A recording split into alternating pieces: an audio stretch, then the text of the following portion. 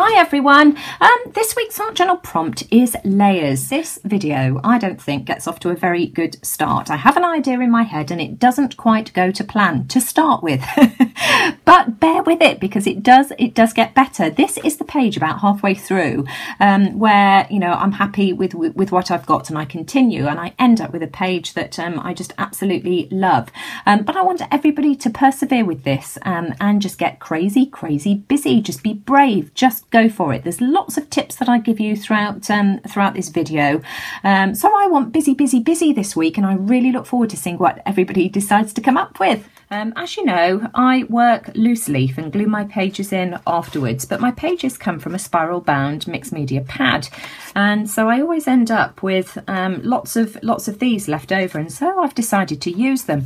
Now I work with two different sizes of paper. I've got the really large one here, which is the centerpiece, but primarily this size here, and so I've just cut my pieces down into sort of like graduating them. So I'm just cutting sort of more of these pieces off the top until it fades away to one, and then I'm just going to glue that down with some matte medium.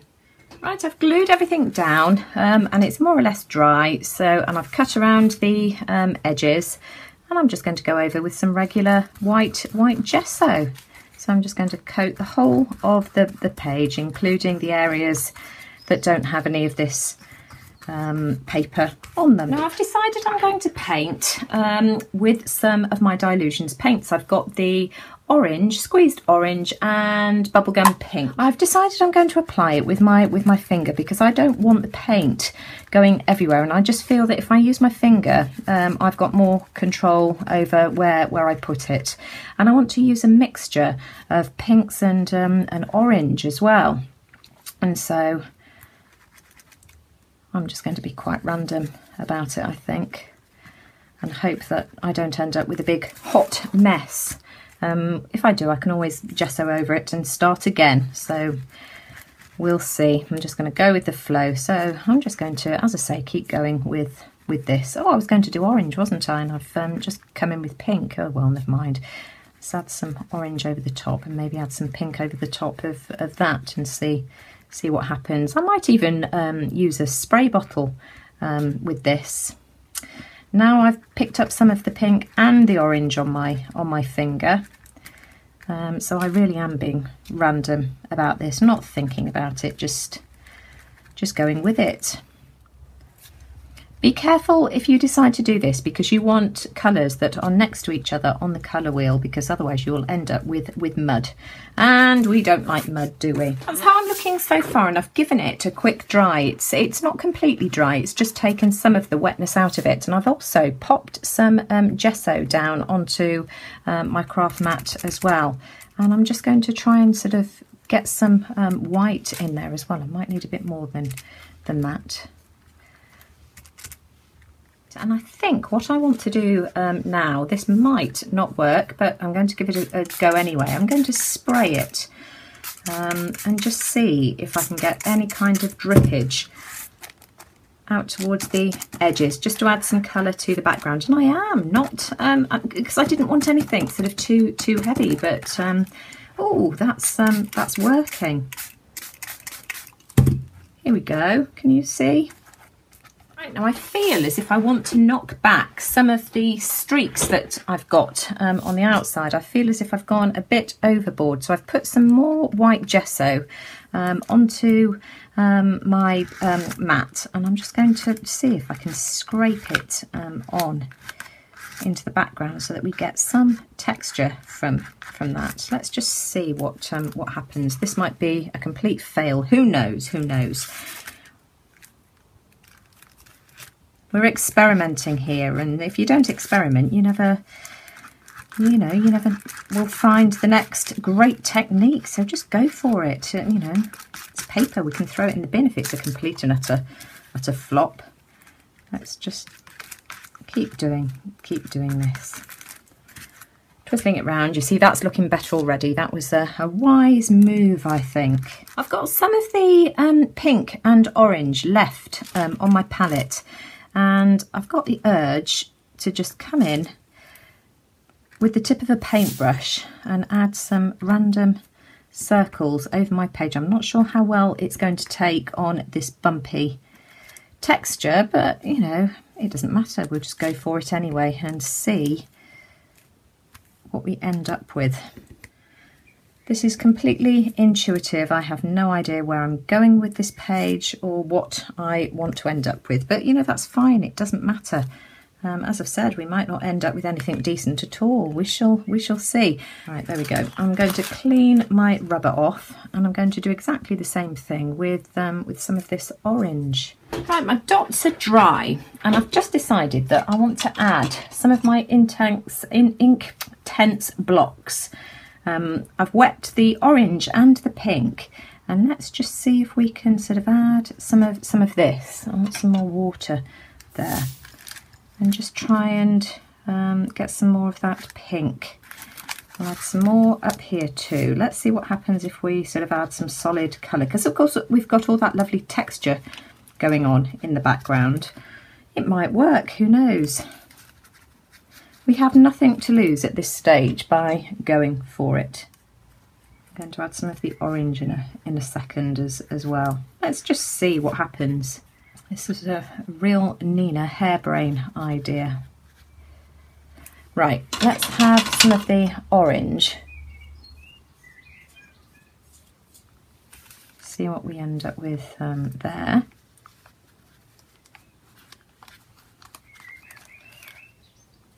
Might sort of bring this piece together a bit. It might not, who knows? Right, let's spray it and get it to mingle and see what we end up with.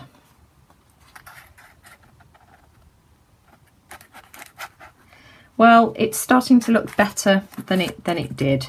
I don't know what your thoughts are, but that to me looks better than it did a minute ago. Now this is pretty dry right now, and I don't know, I'm starting to get a feel for it, I think, and it's calling for me to put some squares on the page. So I'm just going to put some down here in this dark contrasting blue. I think we'll have some here too, and maybe we have one running off there. I don't know. In fact, I'm going to carry that up as well. I'm just going with what I'm being called to do. Right, there we go. And I just really like actually how I can see the orange poking through. I've also got some pale blue. That one there was the Daler-Rowney in ultramarine. I've also got some of the Amsterdam Sky Blue Light. Before I do anything with the circle, I've got the urge to add the lighter blue over the top. I like that.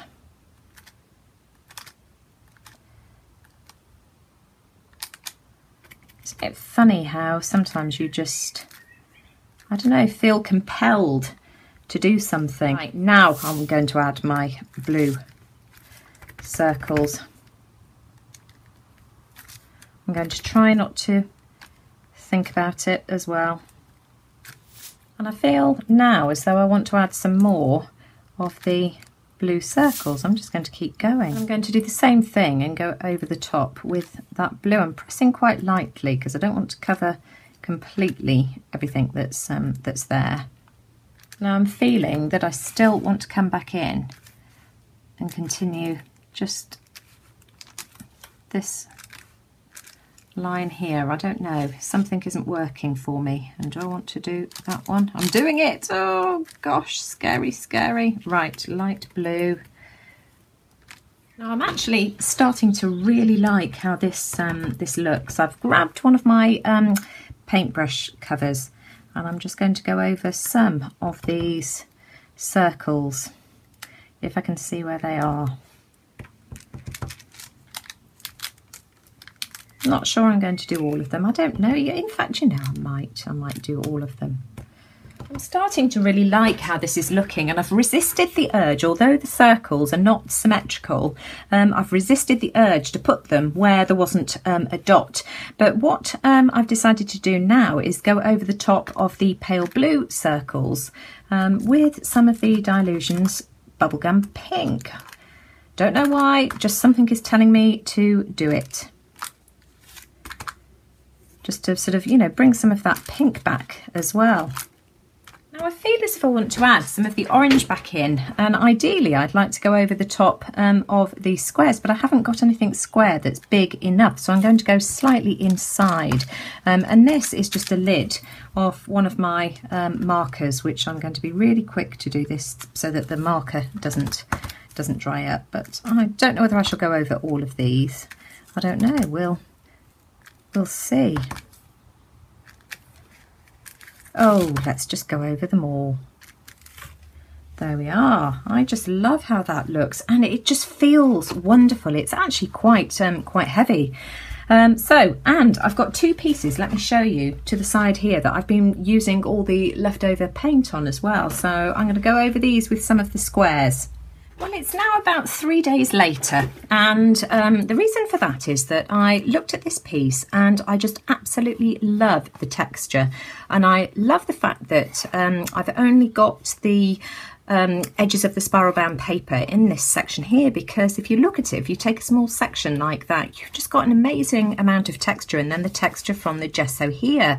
Now my pages are 7 by 7.5 inches, which is perfect size to make 6 ATCs, and so that's what I want to do with this.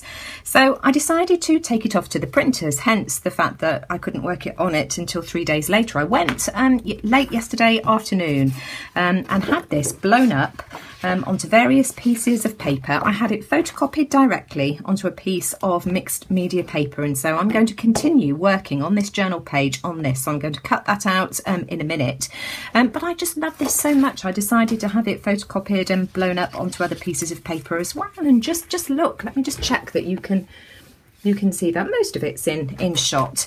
So as I've said to you before, if you have a fantastic background that you really love, photocopy it. So I'm going to go off and cut this piece of mixed media paper down, and we'll carry on. Right, I've cut my piece of mixed media paper out, the photocopied version, and I'm just going to add some pattern with this Claudine Helmuth stamp. I don't know what the stamp set was called, but if you Google Claudine Helmuth or look on Amazon, you'll probably find it. And I'm just going to add some more stamping. Where do I want it? Don't think about it, Nina, just do it.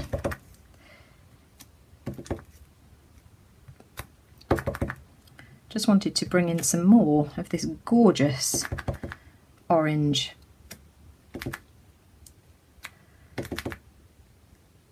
There we go. Just to give you a sneak peek, this is how my mop-up sheets are looking.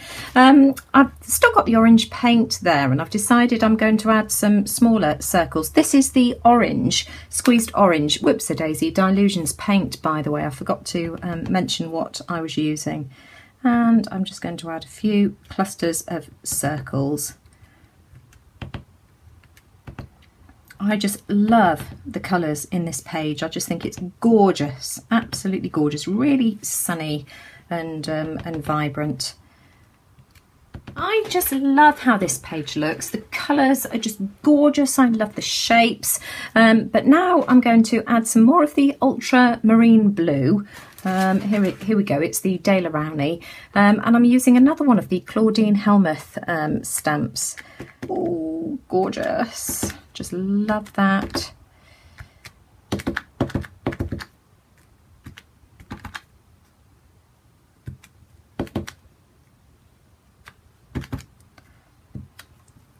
I just really like that.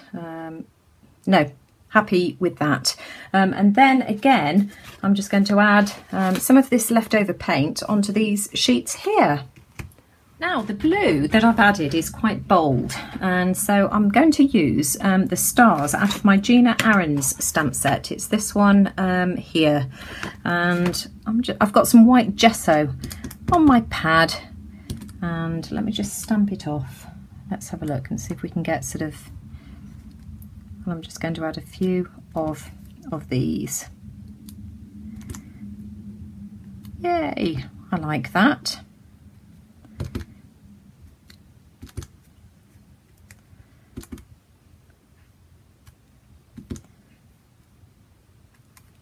Now, apologies, I forgot to press record on the camera. I've got my trusty handy dandy credit card and I'm just adding lines. I've got quite a few on the page already, as you can see, just going in various directions. You can see that they're scattered all over this page and I just love the way that that looks, and I'm just trying to make this as busy as I possibly can with as many overlapping details as possible. Right, in for a penny, in for a pound, let's go for it. The amount of detail on this is just incredible. I just really love it. And I think I am going to leave it there. And I know I said this was done, but I can't resist coming in and adding one final layer. I've got another one of these round sponges and some of my Dylusions Bubblegum Pink. And I'm just going to add some more circles. Still not finished, guys. I don't know, every time I do a layer, I just know what I want to do next. This time I'm using a spent glue stick tube lid, and I'm going to go over where I've put the pink dots in orange. Oh, I just love that. And again, because I'm using the same colours repeatedly over and over again, I just never end up with a horrible mess. And on this, more is definitely more. Right, that's had a good dry, and now I've put some more of the ultramarine blue, and I've got a little tiny square that I've cut out of a piece of magic sponge, and I just cut it with my craft knife, and I'm going to use this to stamp with. And again, I'm just going to overlap. Love how this looks, gorgeous, gorgeous. Right, the next layer, I've just cut out a square from this piece of packaging here, and I'm just going to go over the top of the blue squares, like so. I just love all the detail on this page. I just think it's just coming together beautifully. I also think whilst I've got this little piece of packaging in my hand, I've turned it around the other way, and I'm just going to go over some of these pink areas here just to add another layer, and to add some more white as well, because I just think white brightens everything up. I just love that. Oh, that is just so gorgeous. And we can turn it around the other way and do the same again. Now we're almost done with this background. I just want to use this paintbrush lid, and I've got some white gesso on my mat, and I'm just going to come in with some of the layering circles in white this time. And there we are, that's my finished background. I absolutely love it. I just think the colours are gorgeous. Let me just hold it up to you so that you can see some of the detail. I just love that. Right, now I'm about to get brave. I printed out a load of star shapes because I've got the stars in the background. I thought that would be quite nice to use. So I printed out different sizes of star shapes and cut them out, and then I cut them onto cardstock, and I drew around the shapes onto a photocopied piece of mixed media paper. I just photocopied it like this, and then I cut the shapes out, and that's what I've got. So if I turn all these over, as I say, this is another photocopied piece, and what I want to do now is grab a piece of tracing paper, and I'm going to use some of the indigo blue. This is the De La Rowney Graduate Acrylic, and this is where it gets scary. Right, okay, so I'm going to put some of that on this tracing paper, and I'm going to add some glazing medium. You could just add water. Water would work in exactly the same way. It's just that I have glazing medium and I'm going to use it. and then I'm just looking for something to stir this with. I'm going to mix this in, and this will make the paint more transparent so that you can still see the pattern from the stars through the paint. Okay, so there we go. Let's wipe that off. And then I've got a makeup sponge here. Let me just use another piece of tracing paper as well to contain the mess. Oh gosh, right, let's go for it. This is only a photocopy, so if it all goes horribly wrong, it really doesn't matter. And I'm going to add some paint to my sponge and dab it off like this, and I'm going to paint over all the stars like this, and you can see that you can still see all that gorgeous pattern underneath because I've used the glazing medium. As I say, water will do much the same thing. And so I'm going to do this to all the stars and let those dry, and then I'll be back. I just absolutely love how that looks, and I think I'm going to position them something like that. But what I want to do first is go around the edges of these with some embossing powder. So I've got my embossing pen again, and I'm going to take each of the, in fact I think I'll start off with the thin end. I'm going to take these stars and I'm just going to outline the edge of the stars like this with my embossing pen. This is just embossing ink in pen form, like that. And then I shall add my embossing powder. In fact, let me just open out my piece of tissue paper. And then the embossing powder will stick to the pen.